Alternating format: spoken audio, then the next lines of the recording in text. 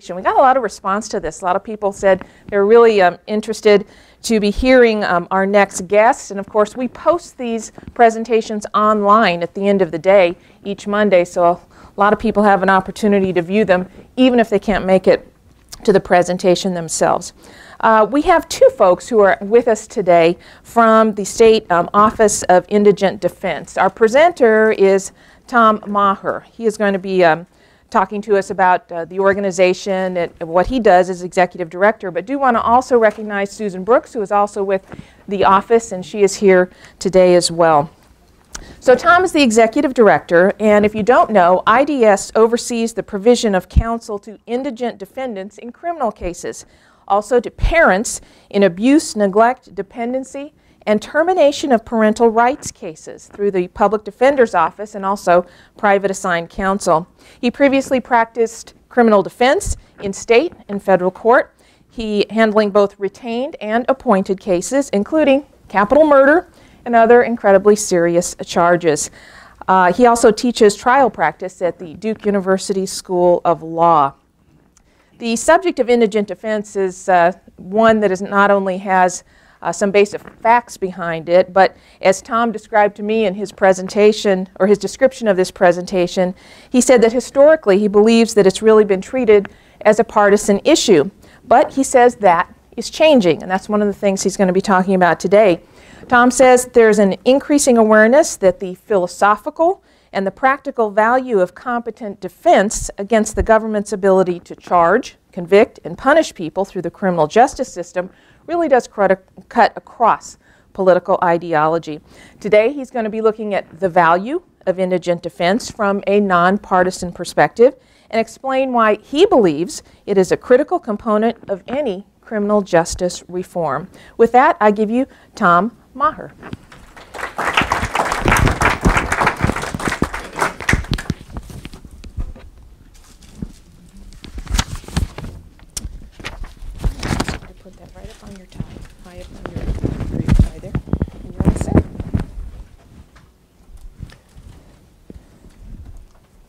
Thank you. First, I do sincerely want to thank you for the opportunity to come speak with you. I am a little bit more nervous than I expected. I didn't realize I'd be live tweeted. I've never had that happen to me before. And I do appreciate the policies of free market and personal responsibility, which as I understand means you bring your own lunch. I'm here to talk about why indigent defense matters. And I will say I've been involved as a criminal defense attorney for decades. I've worked my current job for over 7 years. I've been to a lot of meetings, and they generally are filled with lawyers, defense lawyers, and people who kind of already buy into the notion that indigent defense matters. And it probably isn't a big surprise that that means that the groups are generally liberal. They're more Democrat than Republican. They have certain political leanings. And so I guess one of the questions is, why am I, and I work for the state government, I am a moderate Democrat, and I actually believe that what I do is a good use of taxpayer money. So why am I here talking to the John Locke Foundation about that? Well, I think that if you really think about what indigent defense does, it is not the typical government program. We are perhaps unique in being a program that is designed, although funded by the government, to oppose the government and to limit government power. So, why is it that you all should care about the right to counsel? I was thinking about this some. Why is it that people don't like the right to counsel? Well, I think there's two components. One is it costs money, taxpayer money, and secondly, that money is perceived as going towards criminals, people who don't deserve taxpayer support. And from that perspective, it's certainly understandable that it is not a popular activity. I've had friendly legislators look at me and say, Tom, you do understand that your agency is not everybody's favorite agency, and I do. But there was a time when public defenders were actually viewed as worthy of hero status in comic books. This is an actual cover. And why is that? Well, criminal defense lawyers in general, and public defenders specifically, stand between citizens and residents of this country and the government. And they stand there from life and death cases, capital cases, through cases where you face decades in prison, to what we think of as minor cases but have profound impact on the people who are being prosecuted, from inability to get jobs in the future, inability to have licenses, even loss of children. And for many, many people who are going through the justice system or the criminal justice system, they cannot afford to hire counsel. And without the right to counsel, they are literally on their own facing the government on that. And this is why it's important that when the government is exercising what may be its supreme power, that the people who face that power are represented by skilled advocates who have the resources to do the job correctly. Let's start with the basics. This is a constitutional right. The Sixth Amendment, what we do, is a constitutional right. And I've thought about, and Susan and I were talking about on the way here, why does it feel so different to talk about the right to counsel than, say, the First Amendment or the Second Amendment or the Fourth Amendment? Well, a lot of amendments very strictly limit the government. The First Amendment says the government cannot tell you what to say, that cannot tell you what to think. Fourth Amendment says they can't come into your house or invade your privacy. The Second Amendment, whether you're in favor of guns or not, limits the government's ability to control those. The Sixth Amendment, when we talk about it, we're saying, well, give us tax money to pay lawyers. That doesn't feel the same. But when you think about it, it is very much the same, because the reason we have counsel and the reason it's important to have counsel is it is those individual lawyers who limit the government's power in individual cases. Without the lawyers and the support for the lawyers to stand up to the government power in criminal can run amok. And so just like the First Amendment and the Fourth Amendment limit the government, the Sixth Amendment is very much designed to also limit the government. And while it's a tax-funded, proactive system, I would suggest it's equally important to any other constitutional right. The right to counsel, I realized in preparing for this that because I generally talk to lawyers, I generally assume everybody knows kind of the basics, and that's probably a mistake, and I'll try not to do that. Back in 1963, the United States Supreme Court decided Gideon, and most of you probably at least are aware of the concept, but here's the very basic holding, which is that in our adversary system that we have in this country, you cannot be assured of a fair trial without a lawyer. And if you are unable to afford a lawyer, if the government wants to exercise its power, it has to provide you a lawyer. It is a principle I think we should all get behind on that. And it would be nice if I was coming here to tell you that, in fact, we have all lived up to what we call Gideon's promise. And in fact, every day when somebody's hailed into court, their lawyer has the time and skill and resource to do the job. Unfortunately, that is not true. And that's one of the reasons I'm here to talk to you. This is a quote from a recent report, recent 2009, from the National Right to Counsel Committee that talks about all the problems that we are facing in doing indigent defense. And a lot of them stem from funding, but they don't all stem from funding. But you have public defenders, and when I say public defenders, I'm referring both to kind of the classic full-time salaried public defender, but also the private lawyers we rely on throughout North Carolina who do this work, who are simply not given the resources to be able to do their job. And so that they are not able to stand up to the government. They are not able to adequately represent their clients on that.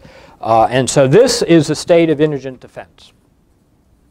Now, interesting side note, historically, Gideon was a case that came out of Florida. And prior to Gideon, in North Carolina, there was no absolute right to counsel. It was up to a judge to decide whether, if you were charged with a felony, would they give you a lawyer. And historically, North Carolina, to be honest, didn't do a great job at that. There were defendants, quite frankly, who, one I think I read about, had a third-grade education, had to defend themselves in court without a lawyer. Another one went through a trial where the judge said, don't worry, I'll look out for your interests. Well, that's not a judge's job. So Gideon came up, and Florida, the Attorney General, sent out a letter to Attorney Generals in other states and says, we would like other states to support us in opposing the right to counsel. And the vast majority of other Attorney Generals said, thank you for letting us know. We're going to support Gideon because we think it's actually important that people have lawyers. North Carolina was one of two states that supported Florida, North Carolina and Alabama. And fortunately for North Carolina, we came out on the wrong side of history. Now, as I said, things are not going well in North Carolina, though they're not terrible. they are going terribly in many places. If you were to Google the words indigent defense, I think the word you would find most often associated with it is crisis. There are report after report of the problems with indigent defense. And part of it is innocent people get convicted. Part of it is people's aren't dealt with. It has gotten to the point where we have, this is a recent federal decision where the courts are getting involved and telling the funders of indigent defense how they have to fund indigent defense. In fact, the most recent one I found is this one. In West Virginia, they have literally run out of money halfway through the year. And so the private lawyers who are doing this work are now being paid $20 an hour for their travel time. And if you've been to West Virginia, it is not a kind of urban metropolis, a lot of travel. And if you run a private business, you understand that $20 an hour doesn't begin to cover overhead. So it becomes very, very hard for the lawyers to spend the time that they need to do the work. So why am I saying that this is a nonpartisan issue? Well, I think it should be a nonpartisan issue. I think the Sixth Amendment is that important, but it has increasingly become one, and I think in some respects that's very gratifying.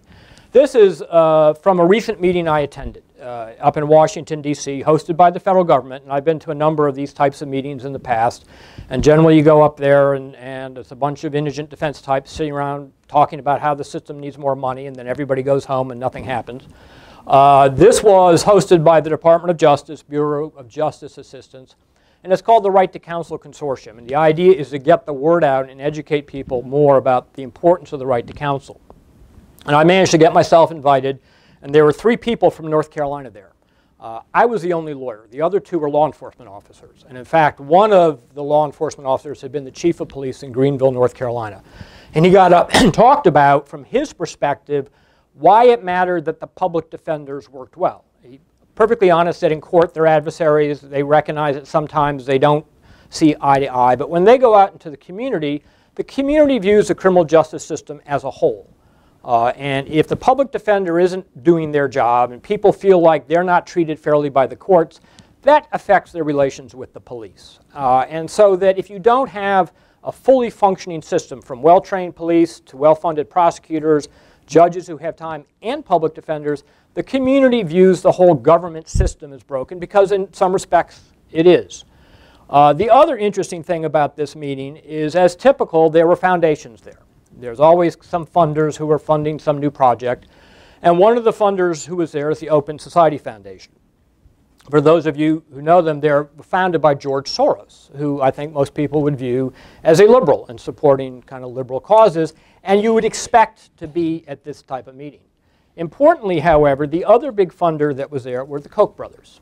And I will say the Koch brothers are getting a lot of press. And about, I don't know, 6 months, 12 months ago, the National Association of Criminal Defense Lawyers, which is a national group of folks who do all sorts of criminal defense work, announced that they had gotten a substantial amount of money from Koch Industries to support indigent defense. And I had to read that twice. I thought, is there a different Koch Industries? Because they're not the people who, if you were kind of making a short list of folks to support indigent defense, would come to mind. But the truth is, they are the perfect supporters for it, and they have been involved in it for over 10 years. They haven't been seeking publicity for it. Only when it got known was there publicity. But you know, Charles Koch and Mark Holden, who's their general counsel, have made it perfectly clear why they support this. Because opposing the government when it's trying to take your freedom is a bedrock principle, and it should be a principle that applies to everybody.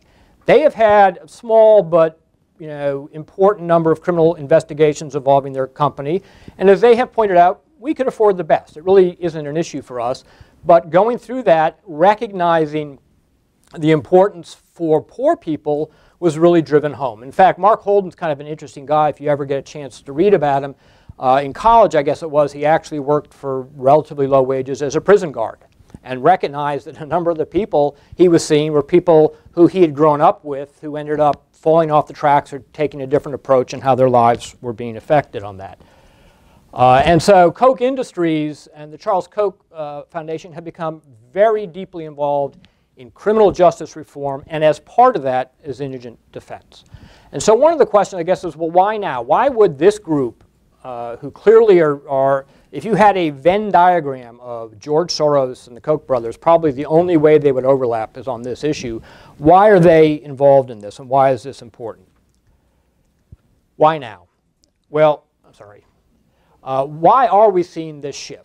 And in fact, I think if you pay attention to some of the presidential candidates, you'll find people on both sides talking about the need for criminal justice reform in a way that you wouldn't have heard 10 years ago. Well, one is overuse of the criminal justice system. We have 5% of the world's population and 25% of the world's prisoners. In a recent interview I read with Mark Holden, he pointed out we are spending as a nation $80 billion a year to lock people up. And that when the government is doing that, it's not just a waste of money, it is a waste of human capital unless you actually need to do it. And it's not just people being locked up. We think about prison as kind of the ultimate use of government power, but there's a significant number of people who are on probation. And I will say, as a criminal defense lawyer, I always thought, ooh, probation, I got a great result for my client. Probation is a government official controlling some of what you do. And if you don't do it right, then you get to graduate to prison or jail. People coming out on parole are subject to this. The other thing the government we're overusing is the type of criminal laws. When Enron catastrophe happened, the federal government passed various laws to, quote, make sure it didn't happen again, including some fairly strict laws about destruction of documents and things for fraud investigations. And then they brought a prosecution against a man named Yates. Mr. Yates was a fisherman. And his crime was you're not supposed to catch red grouper that are less than 20 inches long. And he had some that were like 19 inches long, and he threw them overboard to hide the fact that he was catching undersized grouper. While there are specific and fairly modest laws that deal with that, the government prosecuted him under the Enron law, saying that the destruction of the fish was the equivalent of destroying financial records. And one of the reasons that's important is that law carries a 20-year prison sentence. He didn't get 20 years, but they chose to roll out a financial crime with 20 years penalty to go after a fisherman who had thrown some red groupers overboard. Now, the U.S. Supreme Court ultimately said that's not what the law means, though to be honest, they had to kind of struggle to get there. And the dissent said, well, actually, that is what the law says, but this is a really good example of overuse of criminal power on that. And, you know, North Carolina is not immune to that. We don't have, you know, the federal government. This is a recent study from the Manhattan Institute that talks about over-criminalization in North Carolina. We have something like 70 different ways you can get your driver's license revoked. We do not have the world's best public transportation system. And if you look at criminal dockets, you'll see tons of people being criminally prosecuted for driving while license revoked. And it doesn't mean they were bad drivers. They may not have paid a speeding citation. And then they end up with criminal records. It probably doesn't come as a surprise that the government doesn't always get it right. There are case after case, and these are just North Carolina cases, where people who got not only prosecuted but convicted, in some cases sentenced to decades in prison, in some cases sentenced to death, turned out to be factually innocent. They just had not done this. Recent information from the North Carolina Center on Actual Innocence is that so far $34.5 million had to be paid to the people, and there are some major cases still pending. And that is just the tip of the iceberg of the cost. Those people spent decades in prison. Their families were affected, their children were affected, their communities were affected, and now, of course, on a purely financial side, the municipalities and others are all being affected by that. Here's another thing I think that's worth thinking about and why this matters and has become increasingly important, is criminal convictions, even for what we think of as minor, have major consequences. In my field, they're often referred to as collateral consequences, and that's because going to prison is a direct consequence. The judge orders you to go to prison. Being on probation is a direct consequence. These are all, quote, collateral. It's not a direct result. The judge doesn't order them. But that makes them sound unimportant. For many people with, quote, minor offenses, these are the biggest form of punishment that we have. This is a screenshot from what's called CCAT. It's the Collateral Consequences Assessment Tool. This was developed by the School of Government in conjunction with staff at IDS. And this is a tool that's online that lawyers and others, judges, anybody can go in and try to figure out if somebody is convicted of this misdemeanor or this felony, what are the consequences for them? What jobs will they not be able to have? Will it affect licensing or housing or any number of things? And the fact that you have to have this tool says something about the scope of these consequences. There are over 700 in North Carolina. That doesn't include federal consequences from state convictions, and it doesn't include some things like immigration or even driving consequences, because trying to grapple with all that, quite frankly, was more than they could do with this. So if you go there, you can figure out, okay, what types of consequences I'm looking for. Employment. Well, if I look at employment, what types of employment?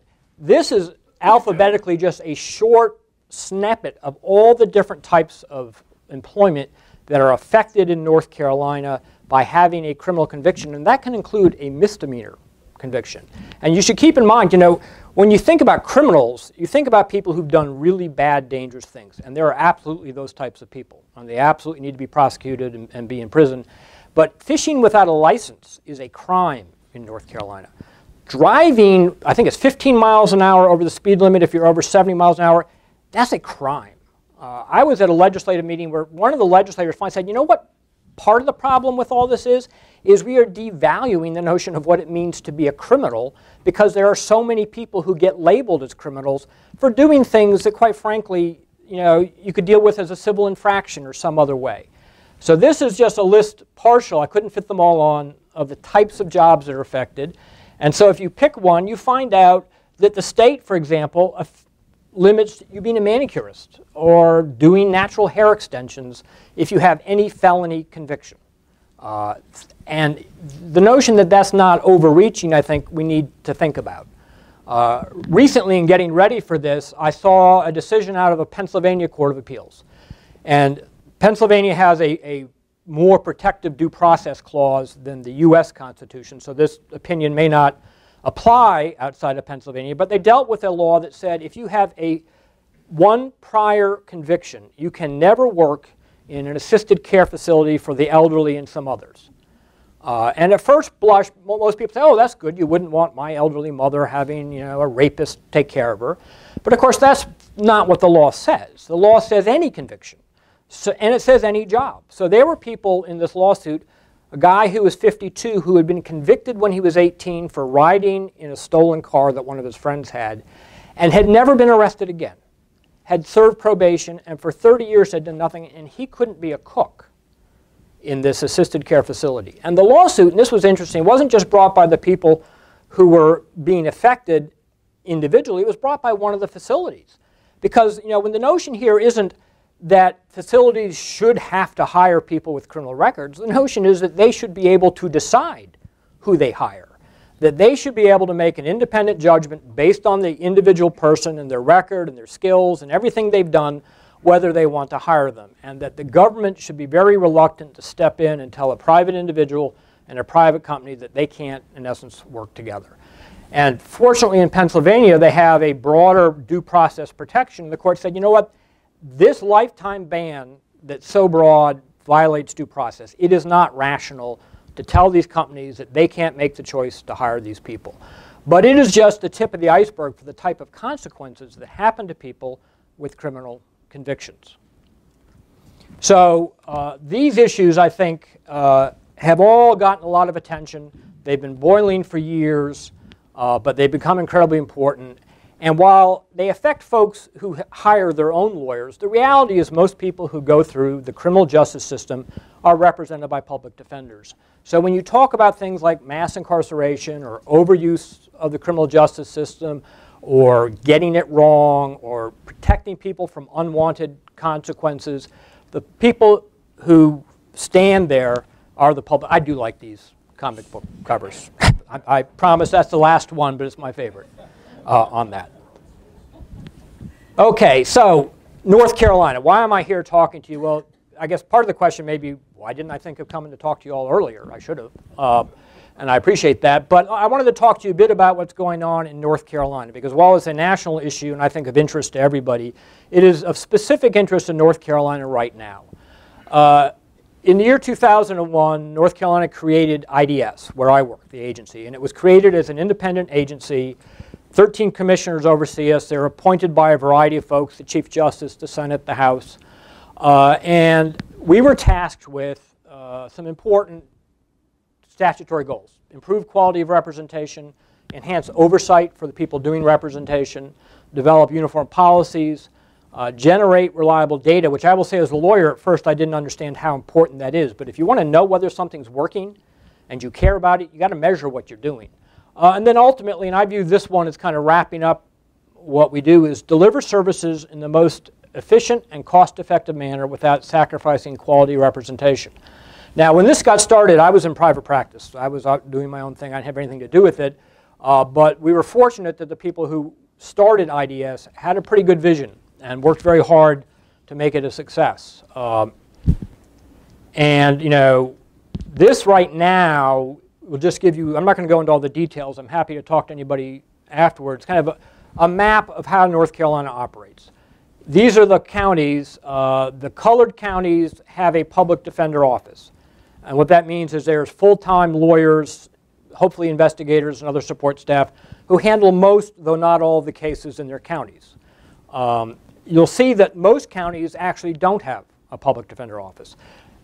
Most of the counties that do are the larger counties, Mecklenburg, obviously, Wake, the places where there's enough volume to make sense, though for various reasons there are other places as well. Carteret County, for reasons I could never explain, has a public defender's office. The rest of the counties, we rely on private lawyers. So they're either appointed individually by a judge and paid by the hour, or in the counties where you see the hash marks, we've recently developed a contract system where we contract directly with lawyers. They agree to cover a caseload during a year for a set amount.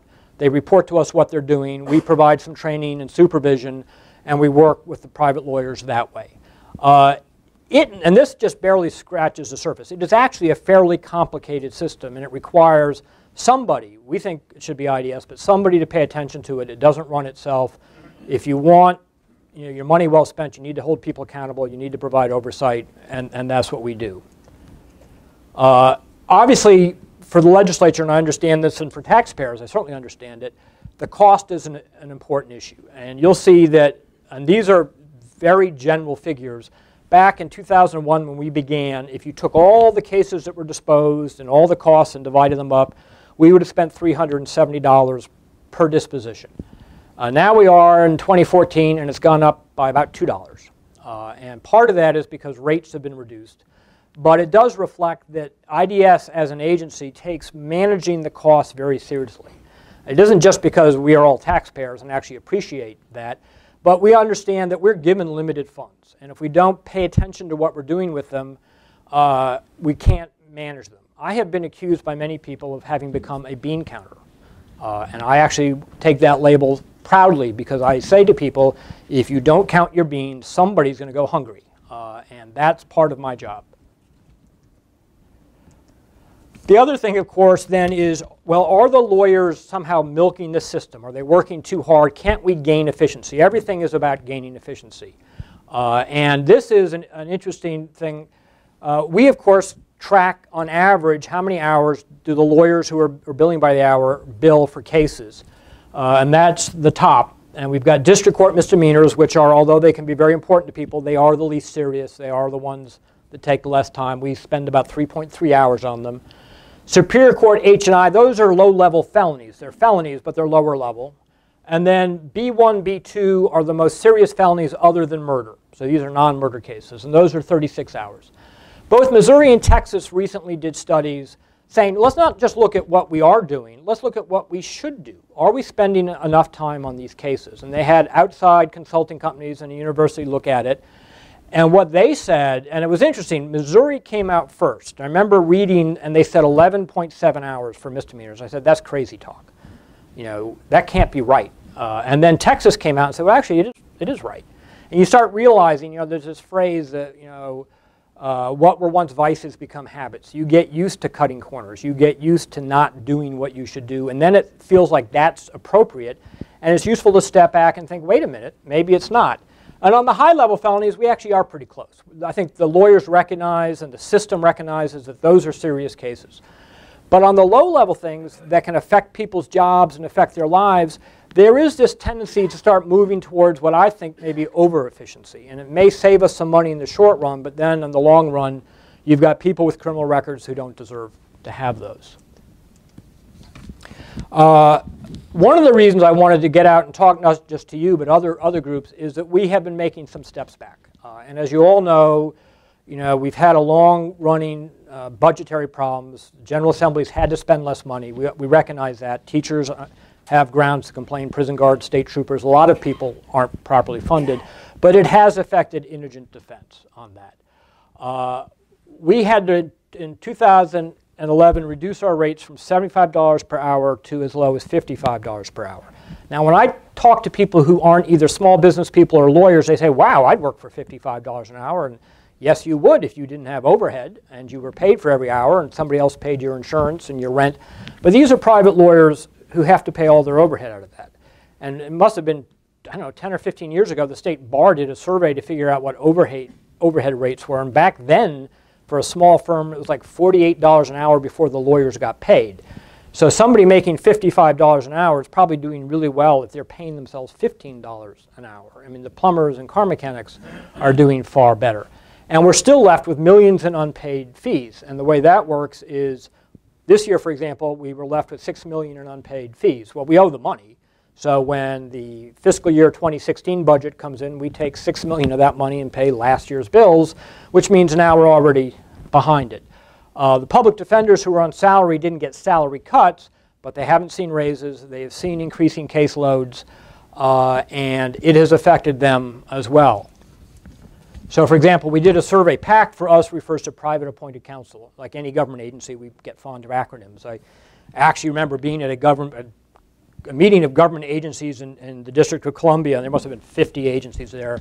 And they said, everybody go around and introduce yourself, and if you've got an acronym, tell us what it stands for. And by the time they got to the fourth person, he said, I'm so-and-so. And he said, you know what? I don't really know what the acronym stands for. Now, that's pretty typical. So the private assigned counsel, the pay has been reduced. They have to reduce resources, which means they don't have support staff. Experienced attorneys are saying, I'm sorry, I believe in good government, I believe in Gideon, but I can't continue to do this. I cannot do that. A significant number are dropping or beginning to drop.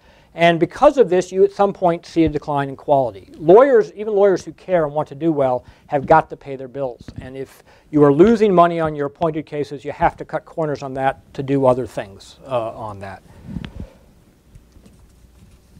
And so we've seen districts where people are not taking cases. I've had calls from judges saying, please help us find lawyers to come into my county to do these cases. It is becoming a problem. And it wasn't at first because people were willing to work with the system. They expected it to come back. They were invested in it, but they couldn't keep it up. Same with the public defenders. We did a survey. And I will say I was surprised by the number of lawyers working more than full-time in a public defender's office who are carrying second jobs. And one of them pointed out to me, which I hadn't really thought about, you're in court and you're represented by this professional and your life is in their hand, and then you go to the mall that weekend and they're selling you shoes. And what does that tell you about this? And I will say, I suspect the situation is similar for assistant district attorneys, and they also play an important role. And they just don't have the time to spend on all the cases on that. So, and this is one I think is actually kind of telling because it's, quote, a minor thing, a second-degree trespass, but of course, that was important to the client, and when they had the time, it made a difference, and it can really make a difference. I had an email just last week from a woman who was picked up on some misdemeanor charges. She was employed, she had a job, and her bond was set at $5,000 secured. She couldn't pay it. 2 weeks where she was at risk of losing her job, and her public defender, who's a good lawyer, just did not have time to get her bond reduced for 2 weeks, so she spent 2 weeks in jail on that. Okay, and diminished independence. As I said, it's interesting. We are a government agency, but the interesting thing is that an indispensable element of the effective performance of defense counsel's responsibilities is the ability to act independently of the government to oppose it in adversary litigation.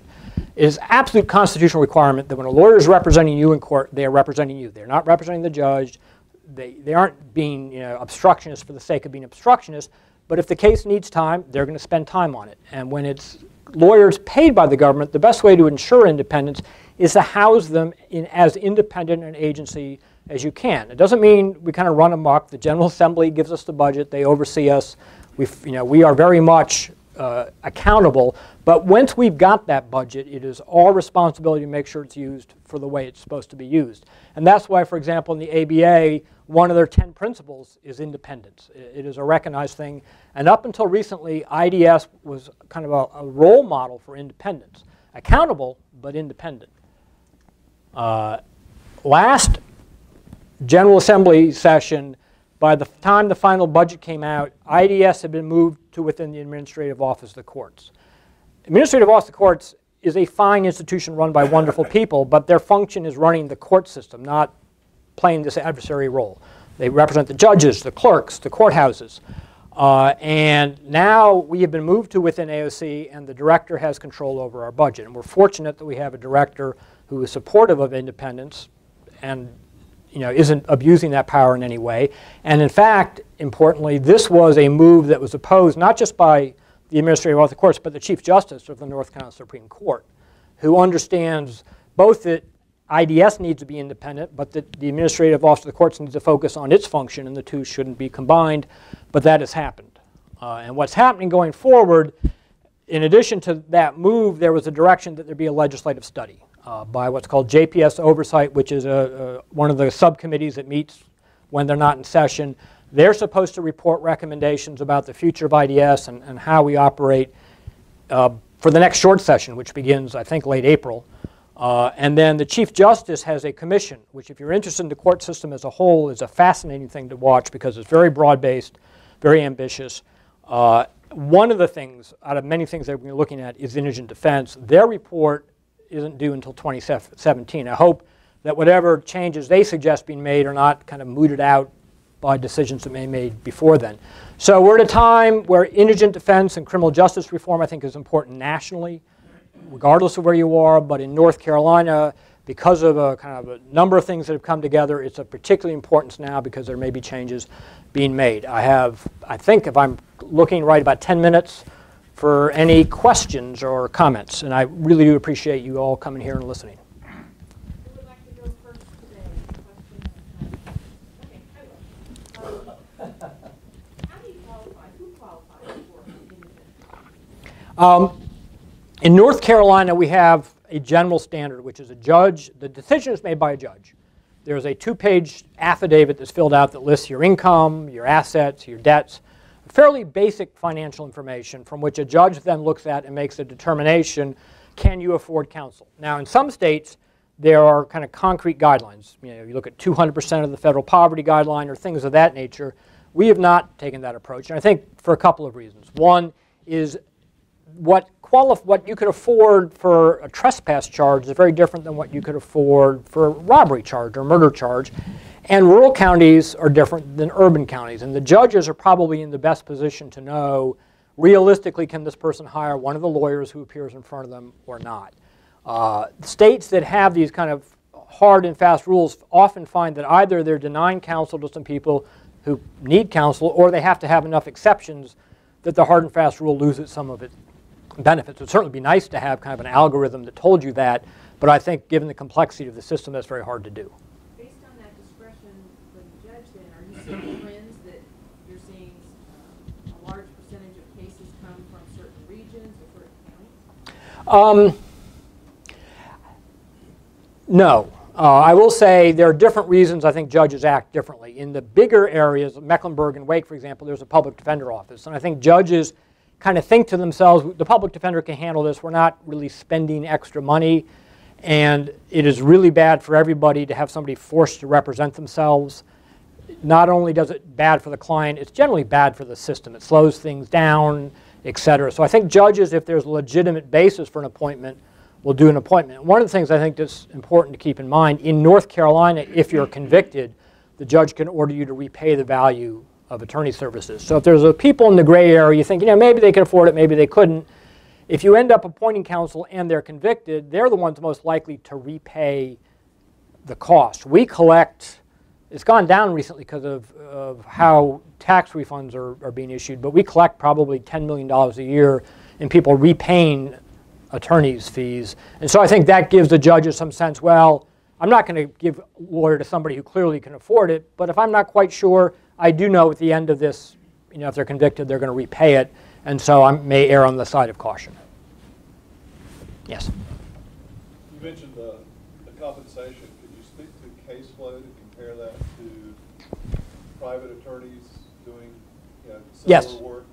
And also related to that, what effect does that have, let's say, on a lawyer trying to cut a plea bargain deal with maybe, probably we have our best information about caseloads for the full-time public defenders because we have a reporting system and we know for each lawyer in the office at the end of the year how many cases they've disposed of. And I will tell you that in terms of, let's say, misdemeanors, which are the lowest level, they will routinely in the course of a year dispose of, 500, 600, 700 cases. Felonies, fewer, but still very large numbers. There are some national standards that suggest that 400 misdemeanors is the most in a year and 150 felonies is the most, and we probably exceed those quite often. Now, I will say, as with all standards, really general standards are hard to apply because a B1 rape case is much more complex than a residential burglary.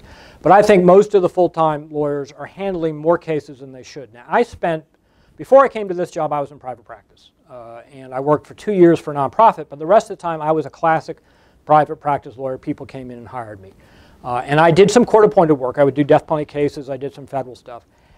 There was no year in which I handled 150 felonies because you just cannot spend the time. And if people had the resources to hire me, I would quote a fee that allowed me to spend the time, and I would spend the time. And as a result, not because I was necessarily a brilliant lawyer, some people would probably suggest I'm not, but because I had the time to really dig into the case, I could make a difference. And I did a case years ago in which everybody thought my client had allowed these 2 little boys to drown or nearly drown in a pool. And if I had not had the time and resources to really dig into it, I wouldn't have discovered that, in fact, that isn't what happened. So time makes a huge difference. And our public defenders, I will say, and the private lawyers who do this are good lawyers. This is not people who can't get a job, but the time constraints are tremendous. And I am one of the people that impose those because I'm very conscious of the costs. And so people may be driven to take pleas because they aren't in a position to really dig into the case or dig into the person's background. I mean, the reality is most people who are charged with a crime may well be guilty of something, but they may have mental illness. They may have substance abuse.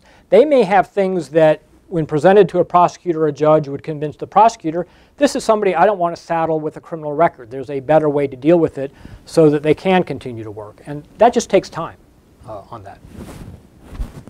This was a great presentation, but I'm going to challenge you on something following up on the point you just made about guilty.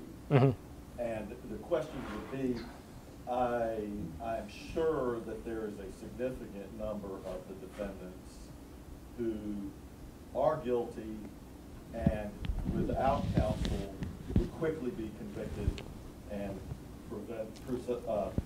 given their due punishment.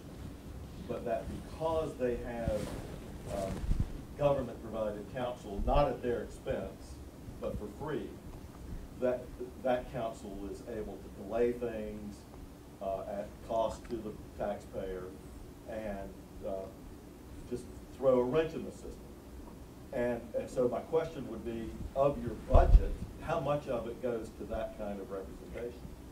I have no idea. And let me just say, because you've raised a couple of very important points. Absolutely, most people who are charged are guilty at least of something. I will say prosecutors sometimes overcharge. And that's an important distinction because being guilty of the most serious offense may be very different from being guilty of a lesser offense.